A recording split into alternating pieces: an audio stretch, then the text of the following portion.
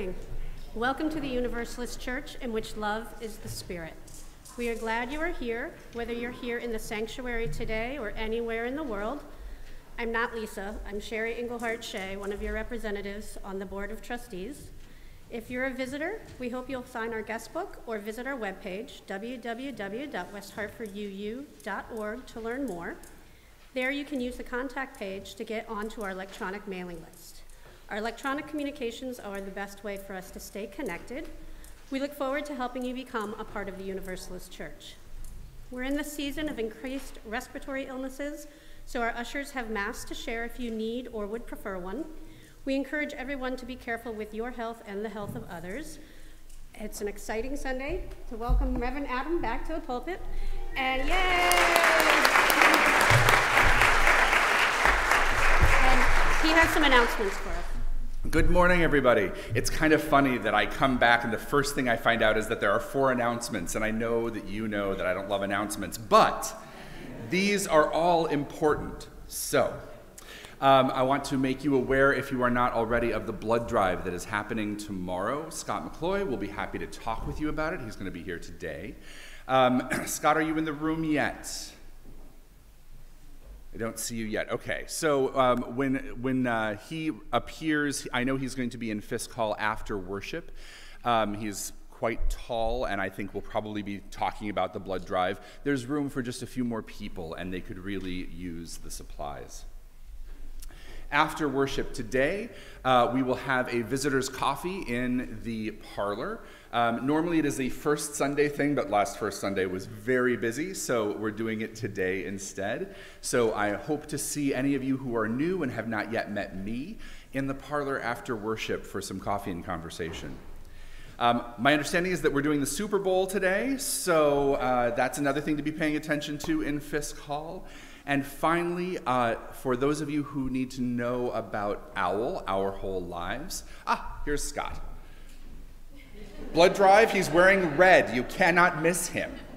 All right, so if you are a parent of an OWL student, we need to let you know that things will start at 12:15 at the meeting house at Unitarian Society of Hartford for the next session. So please make sure that you are there with everybody on time. Thank you. After worship, we'll have fellowship in Fisk Hall and through Zoom. If you need help finding your way to Fisk Hall for our fellowship hour, any member of the church will be happy to guide you. Just look for someone wearing a Universalist Church name tag. You can find the link for Zoom in your weekly news or the Breeze calendar. If you aren't getting the weekly news, please sign up for it on our website. And now I invite you to take a moment to make your mobile phone silent, turn off your email, put away your keyboards, and settle in for worship.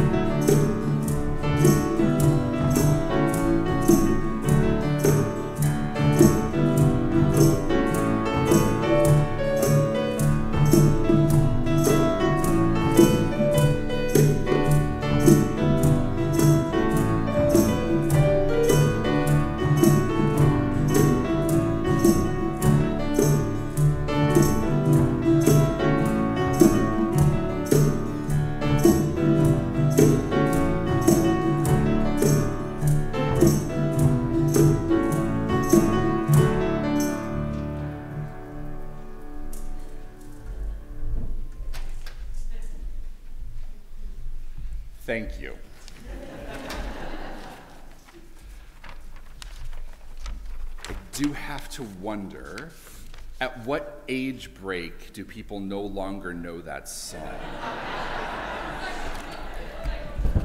Because I'm guessing there is a point at which people are like, that's interesting. Why do they enjoy it so much? Fortunately, I'm old enough to know what it is. If you don't, you can ask me after worship. If you happen to have a home chalice, please light yours while we light ours here in the sanctuary.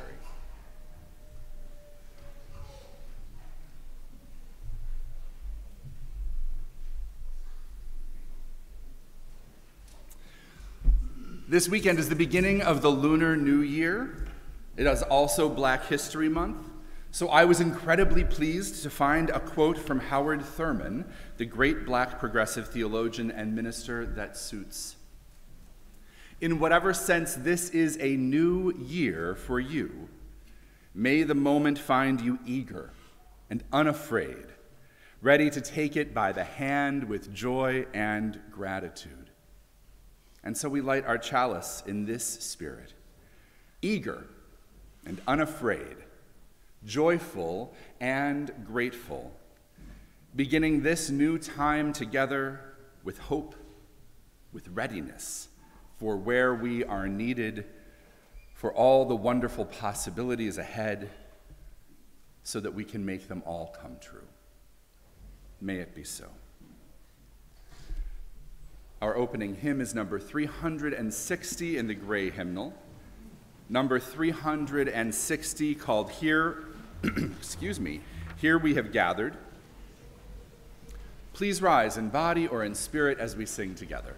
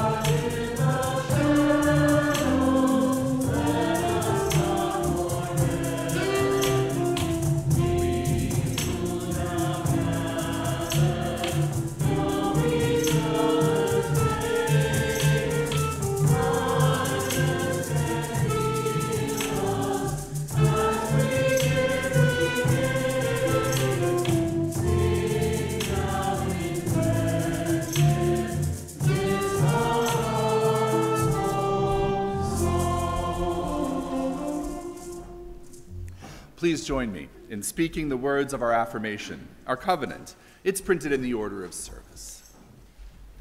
Love is the spirit of this church, and service is its law. This is our great covenant, to dwell together in peace, to seek the truth in love, and to help one another. Please be seated.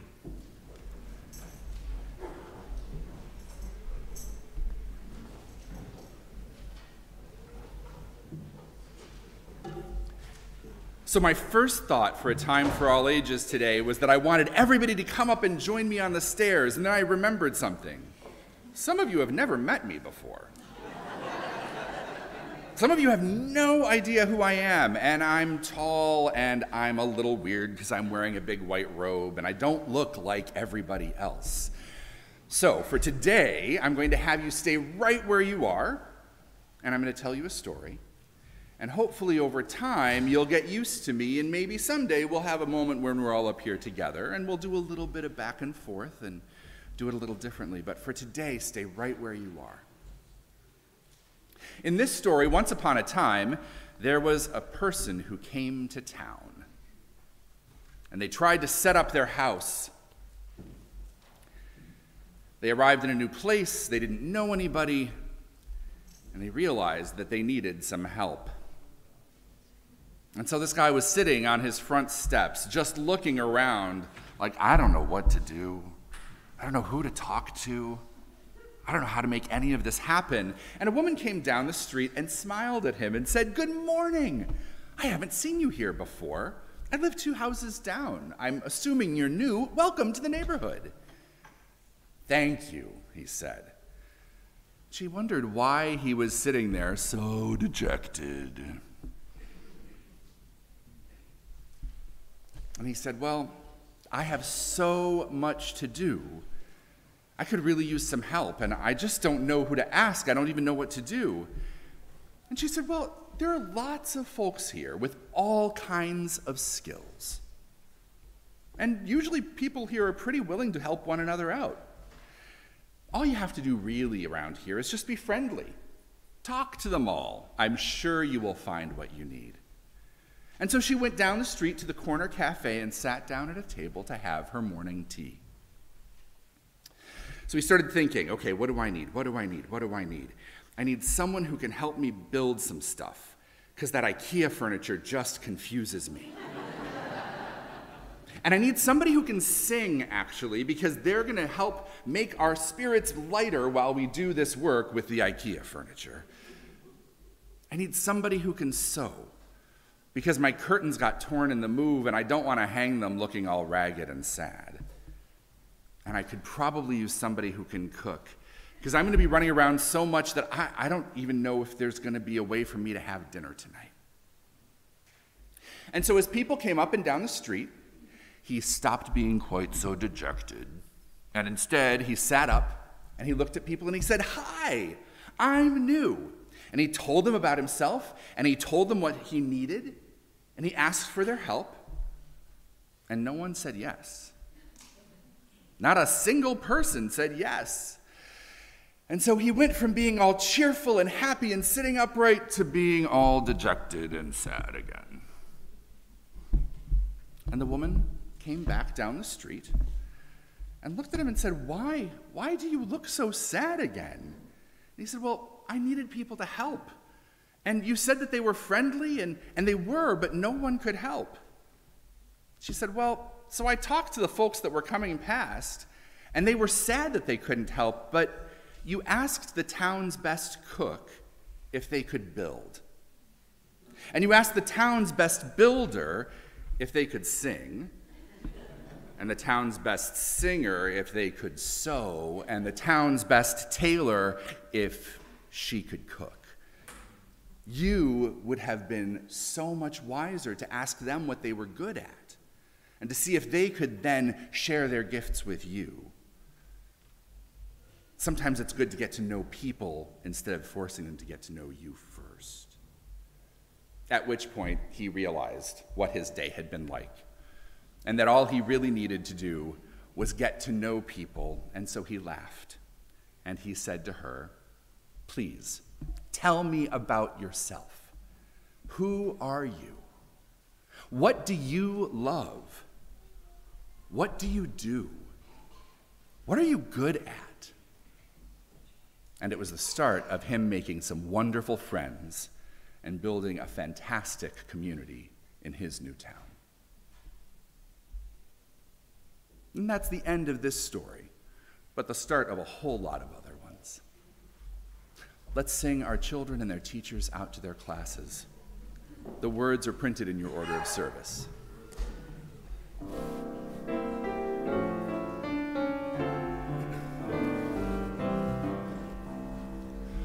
We will keep a place for you wherever you may go.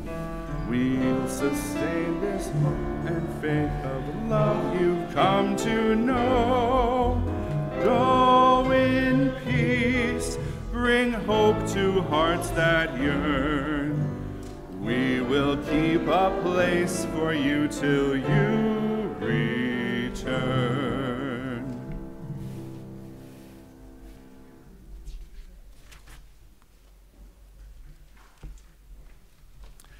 The voluntary offering, the sharing of our resources for our shared work as a religious community, is a spiritual practice for us. By offering your time and your talent and your treasure to this community, you help us to serve our members, our friends, and the wider community in which we are embedded. So as part of that service, we share our general offering each week with organizations that do work in the world that bring us ever closer to creating the beloved community. And this month, we share our offering with the Unitarian Universalist Service Committee, also known as the UUSC. The UUSC is a nonprofit, non-sectarian organization advancing human rights together with an international community of grassroots partners and advocates. The UUSC advances human rights and social justice around the world with those partners, confronting unjust power structures and mobilizing to counter oppressive policies. Their work is grounded in the idea that all people have inherent power and dignity. To give electronically, you can use QR codes on your order of service or the links in the description online or just those on our website to make your donation to our offering. And here in the sanctuary, our offering will now be gratefully received.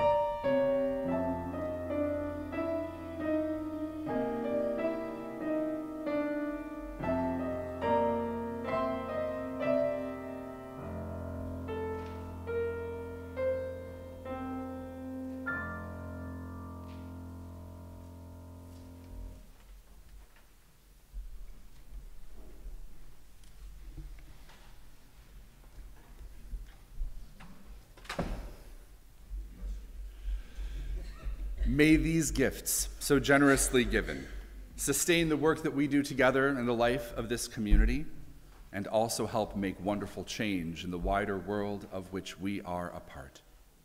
Thank you. Thank you. Please rise in body or in spirit as we speak our congregational reading. It's number 443 in the gray hymnal, number 443, called "We Arrive Out of Many Singular Rooms." I'll speak the words in Roman type, and together we'll speak the words in italics. We arrive out of many singular rooms, walking over the branching streets. We come to be assured that brothers and sisters surround us to restore their images on our eyes. We enlarge our voices in common speaking and singing. We try again that solitude found in the midst of those who with us seek their hidden reckonings. Our eyes reclaim the remembered faces. Their voices stir the surrounding air. The warmth of their hands assures us, and the gladness of our spoken names. This is the reason of cities, of homes, of assemblies and houses of worship. It is good to be with one another. And let's join in singing our doxology.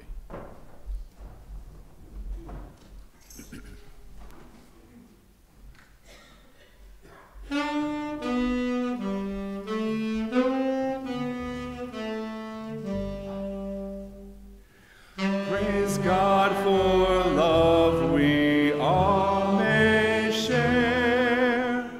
Praise God for beauty everywhere. Praise God for hope of good to be. Praise God for truth that makes us free.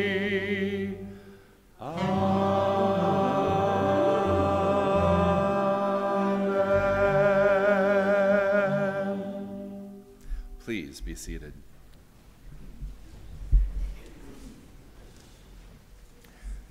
I don't have anything on behalf of the community to share with you this morning in terms of the pastoral prayer. I'm pretty sure that doesn't mean that your lives have been boring, or that nothing has happened, or that some of you couldn't use a little extra support or some celebration with you. And so I would ask us all to hold the truth that our lives, even if we don't say it out loud, are challenging and joyful, are worthy of sharing, and sometimes need to be held close to. Let us hold one another and this entire congregation in our hearts.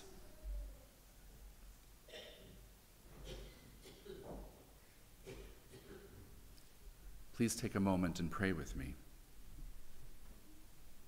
So let us pray for wisdom and mercy, compassion and truth-telling, thought and behavior that uplifts rather than diminishes in the minds and hearts and actions of leaders of the nations of this world, that they may find ways to preserve justice and peace without brutality, that they may bring us closer to creating a world that truly is a beloved community.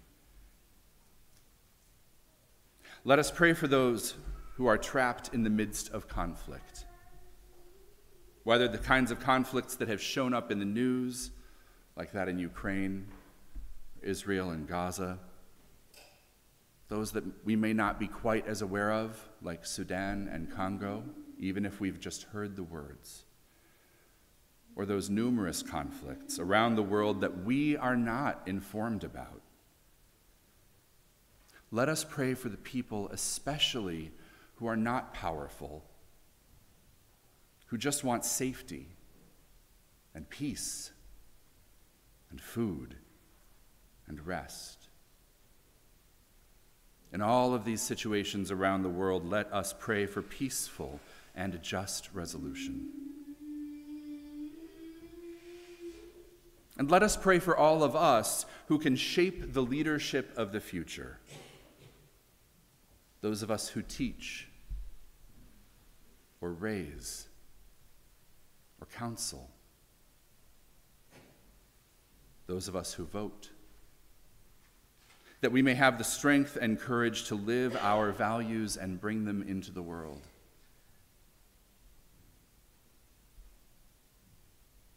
And so let us pray too for this congregation, that this may be a place of growth, learning, comfort, and ever-increasing love. That this be a place where service takes root and spreads its branches and leaves into the world far beyond our doors, so that we too do our part to make things better for us all. Let us take a moment in stillness for the prayers of our hearts.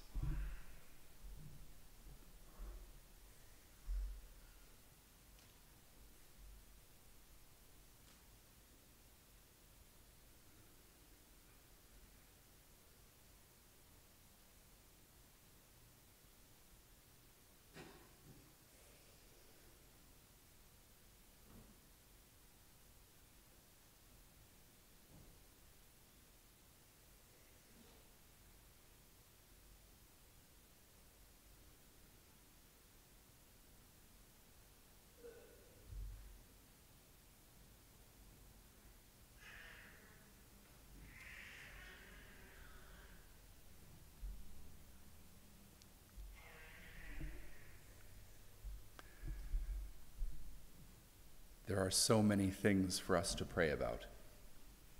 Out in the world, in our own lives, in our community together. Let us hold one another close in our hearts with compassion and kindness and hope for the future. May it be so.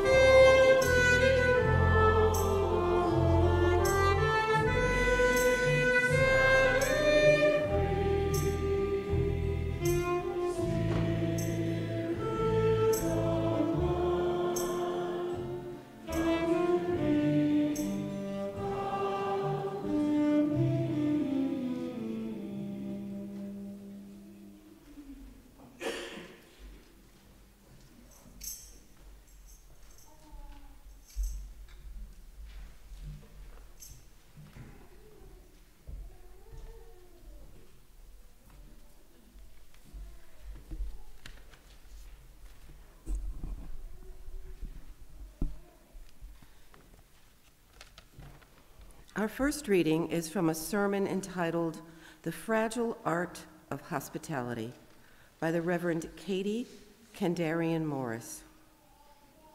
I make a habit out of attending high school football games. My son is a coach for our local team. One particular Saturday, it was an away game. I carefully scoped out the scene for the visitor stands. You may still remember from your own school days how the visiting team's bleachers are always the smaller stands. They're not as well built and always seem to look somewhat pathetic.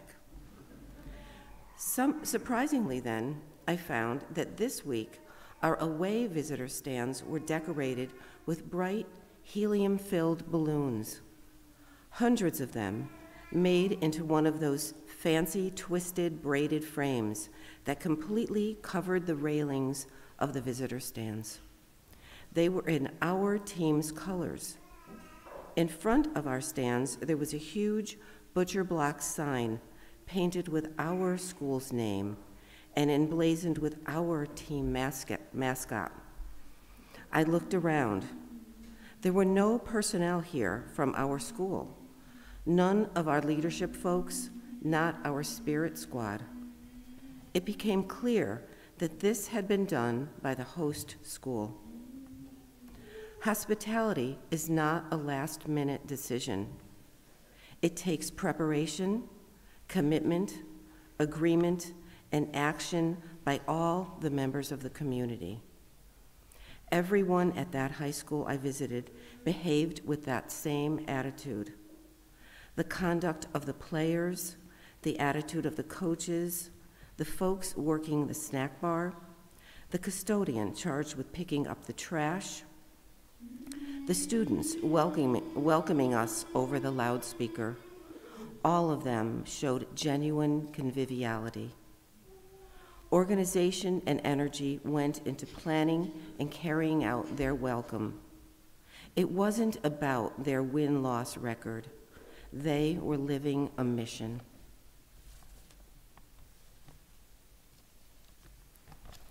Our second reading is from the sermon entitled Called to Hospitality by Star Austin, a UU religious educator from our congregation in Huntington, New York. Hospitality is not just letting the stranger join you, but also about you joining the stranger. A subtle but major difference. How do we join the stranger? How do we go from acceptance to affirmation? This is where curiosity comes in. Greeting the stranger with curiosity means getting to know who they are, rather than talking about who we are. Often in our communities, we greet people with an expectation that we will share with them what Unitarian Universalism is, what our congregation does, maybe even what we do personally in the larger society. This approach to hospitality isn't a bad one. It's the mode of the greeter or the community member, being the one to share information. This style of being the one with the information to give is hospitable. It is making space, sharing, and through that sharing, extending an invitation. However, if we adopt curiosity as our approach, we make that subtle shift from letting the stranger join us to joining our stranger. Now our role, while still one of welcome, is about getting to know the new person. What brought you here today? What do you do for fun? Where are you on your spiritual journey? All good questions to open a deeper and more meaningful exchange, where space has been made to affirm the gifts this newcomer brings with them into the community. I want to live my life like this, to be radically hospitable, to be firmly footed in the work of the holy, which is common and often broken. I want to be part of a faith that says, come anyway, come in, come sit at the table in your dirty clothes caked with mud. Whoever you are, whatever the circumstances of your life, find welcome here.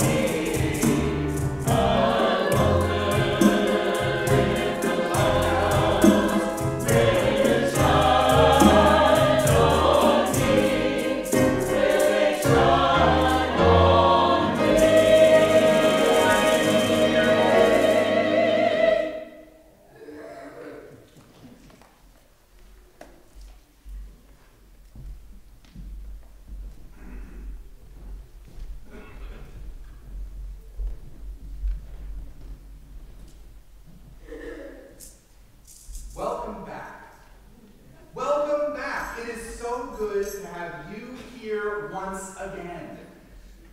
And by now, some of you are wondering if I remember the last 6 months the same way you do. I wasn't here, I know. I was on sabbatical. But all the same, welcome back. Welcome back into my day-to-day life, into my thoughts, into my heart, and into my time in a new and familiar way. Thank you for the notes and the calls and the well wishes and the cake last week and the delightful welcome. I really appreciate your warmth, your gladness at my return. It makes it a joy to come back from this interesting taste of retirement that I got. It's still about 20 years off, so, I'm not going anywhere. Coming back to indifference would have been difficult. If I'd seen you saying, "Oh, it's him again," dang, that would have been tough. But coming back to smiles and hugs and the community that we are together makes it a joy to be here again. Just before I left, the Sunday before my sabbatical started, I was talking about how time would pass differently for you and for me during those 6 months. And there's no doubt that it has. You kept this congregation going, and I was off doing totally different things, doing some research and some travel and some writing. And I know that things did not go exactly as any of us expected them to. Truth be told, they never do. But we made it through our own challenges and successes.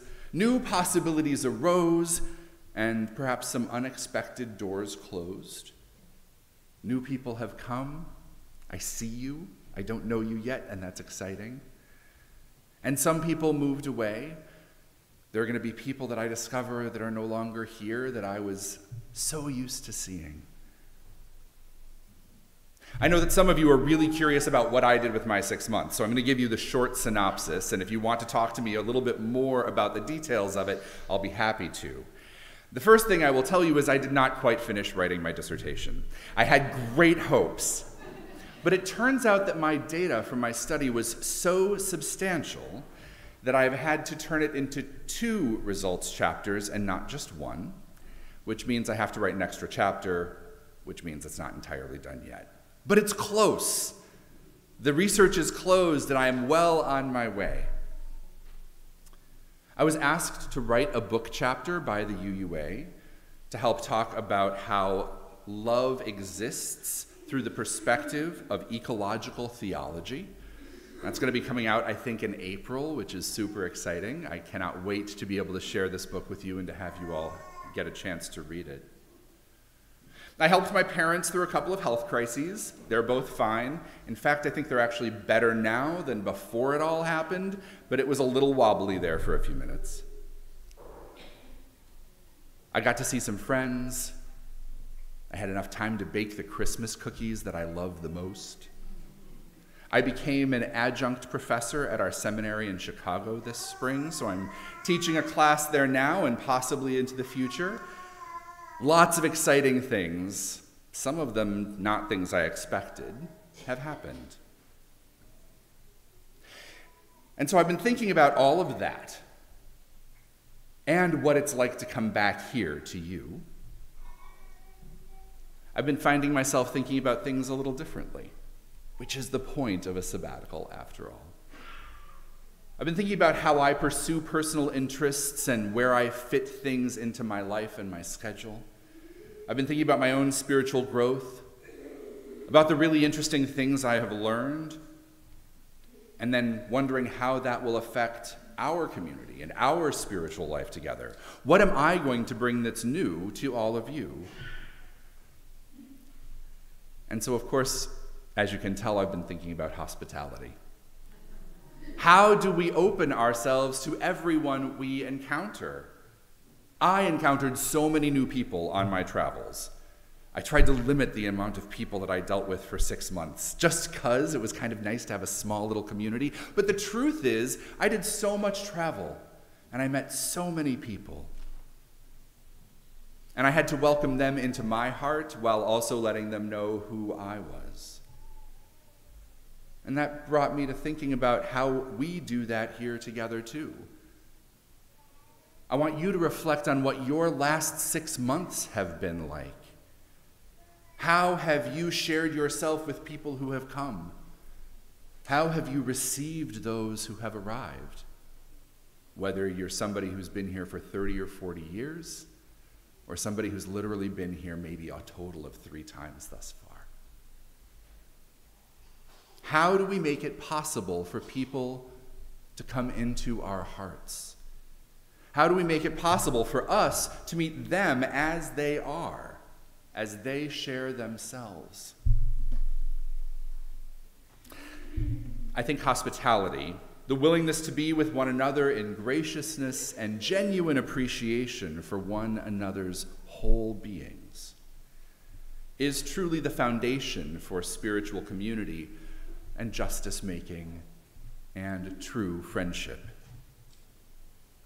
Hospitality takes us from warm and wonderful one-on-one relationships to joyful and vibrant community, to civic and societal engagement that values the worth and dignity and power of every single person. A warm welcome is a blessing. And it's really easy to be anxious about what awaits us as we meet someone again after a time apart, or for the very first time with someone we've never met before. I definitely had some moments this morning of thinking, wow, do I actually remember how to do this? I'm going to be a little rusty, I think. And there are going to be people who've never seen me before. Like, are they going to think that I'm weird or too casual or too formal? Like, what are people going to make of me?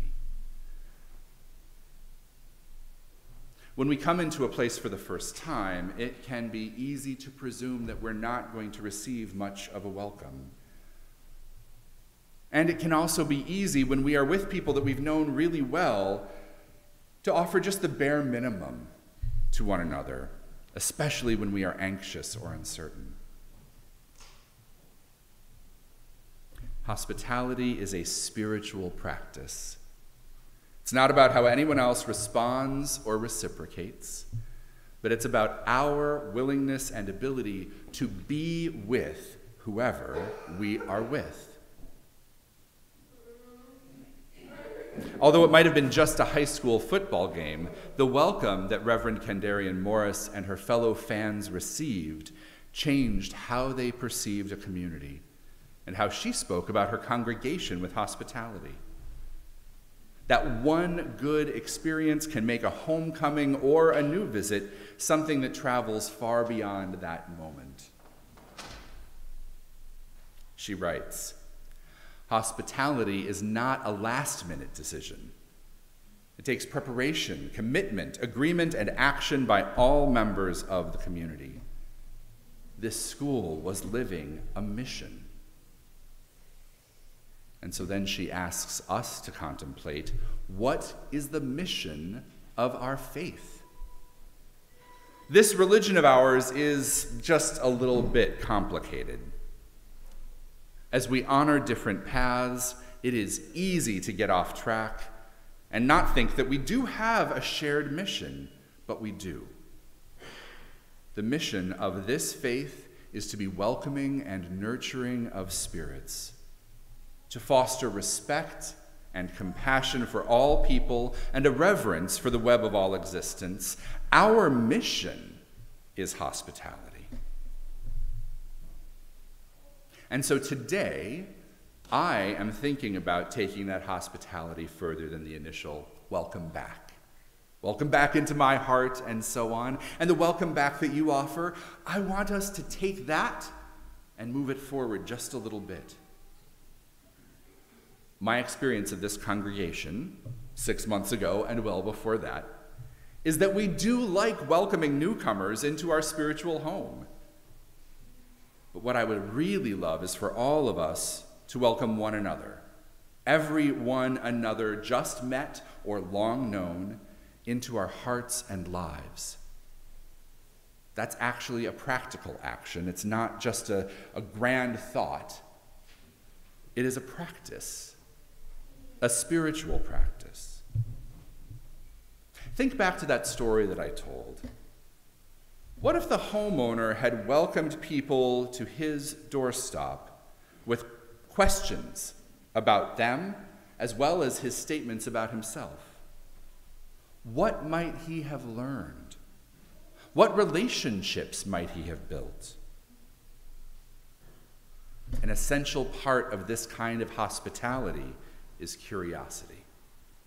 A willingness to wonder and ask and hear without presumption or judgment or agenda.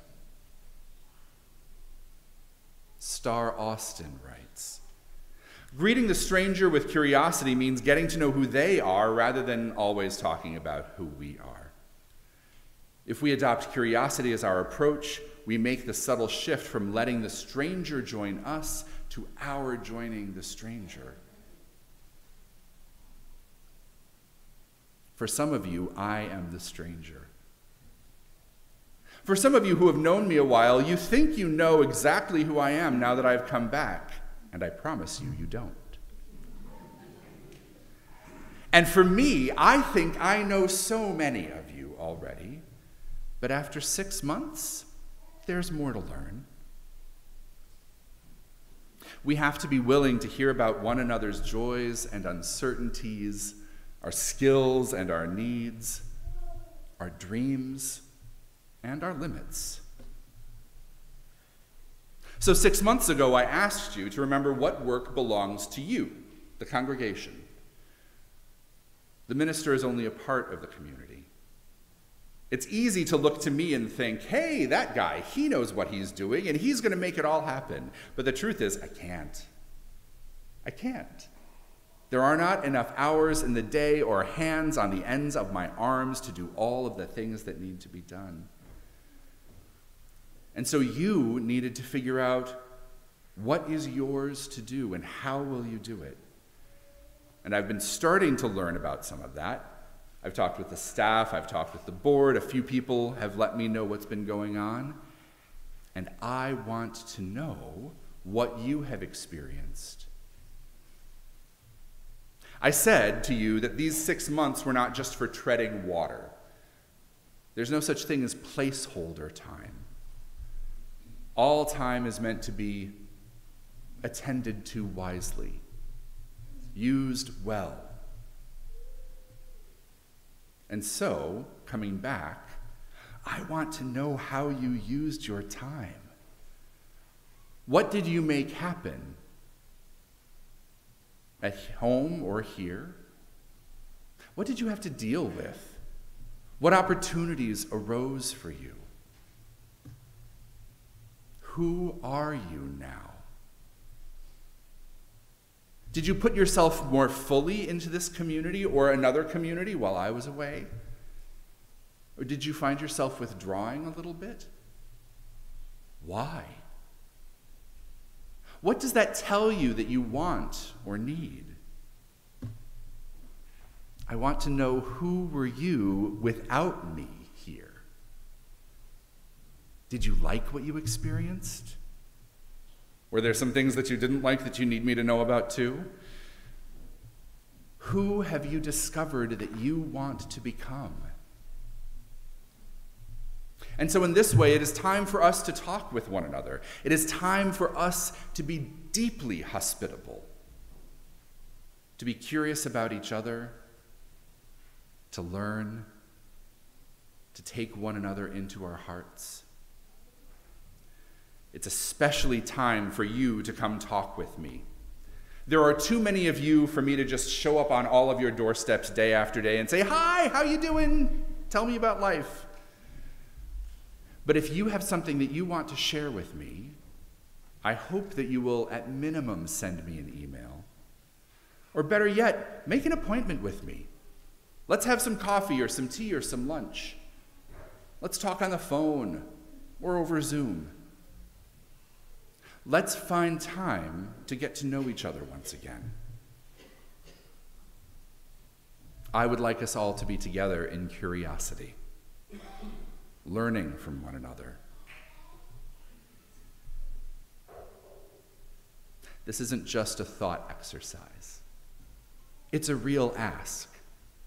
I'm not joking. Make an appointment. I like talking to you. And as much as I had to set you down for 6 months, the truth is I missed you when you were not in my life every day. And I would like you to be there again. So I'm going to keep asking you. I'm going to keep nudging you to get hold of me, to talk to me, even if it's just in the hallway here. So you might as well get used to it and start thinking about how you can talk back. Welcome back into my life. And thank you for welcoming me into yours.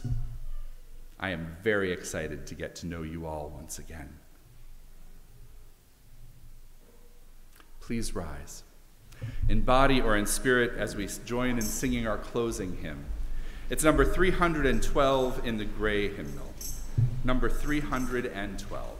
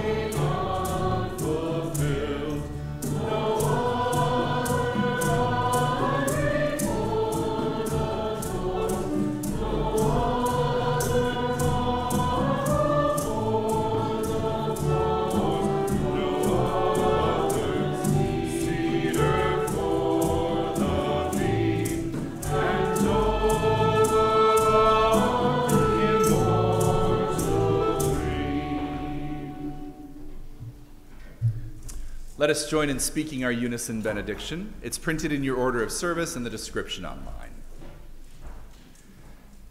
Engage with the world in peace. Have courage. Hold on to what is good. Return to no person evil for evil. Strengthen the faint-hearted. Support the weak. Help the suffering. Honor all beings. Please be seated. We have a little bit of a special postlude here. We have our church school drumming ensemble that is going to perform for us, which I'm very excited about. I cannot wait to hear what you all do. And while they are getting set up, I want to remind you that after worship today, there are a number of things happening. 1, talk to Scott McCloy about the blood drive. 2, there's the Super Bowl. 3, there's a visitor's coffee happening in the parlor. I will be back in that space shortly after we end. And there is one more thing to tell you about. At 11:15 in the program center, so the big room directly behind the sanctuary this way, is a welcoming congregation event. Mel and Ace are here to talk about Q+ and LGBTQIA+ youth. So please come hear about this organization that we have been incubating within our building to support our queer youth in the greater Hartford area. Okay. Are we ready? Let's get those sticks up. Put those sticks together.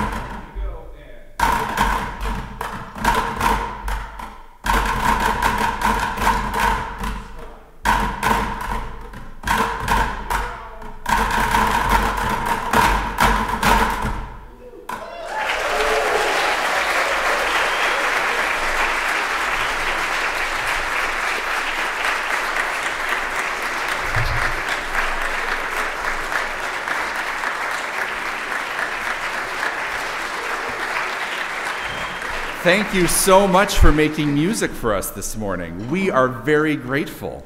Nicely done, everybody. Thank you.